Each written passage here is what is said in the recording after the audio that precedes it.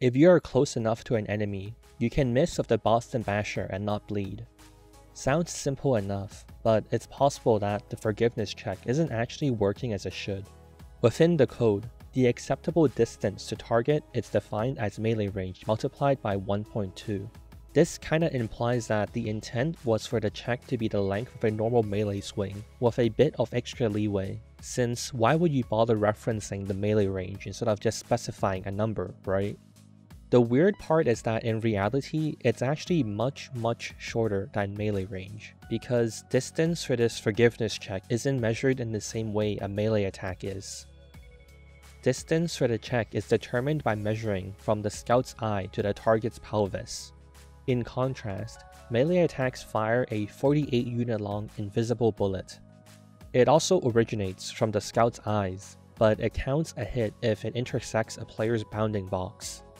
So the forgiveness check ends up traveling farther, since going from the scout's eyes to a pelvis is a longer distance than eyes to bounding box, causing the check to have a smaller range than melee attacks, even though it's 1.2 times longer.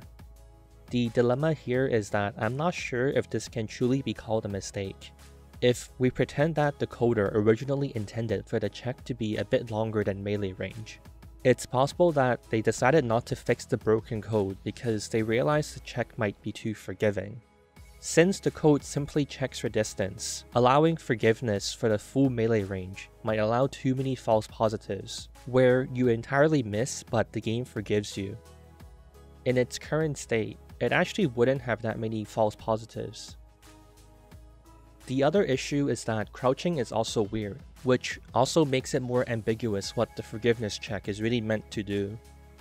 First of all, crouching brings your eyes more level with the pelvis, so crouching allows you to qualify for forgiveness at a greater distance.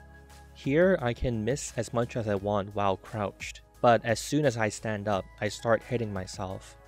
This doesn't seem like what you would intentionally design, since it's just weird and unintuitive. If you never watched this video, how would you ever realize that crouching made the forgiveness check more generous?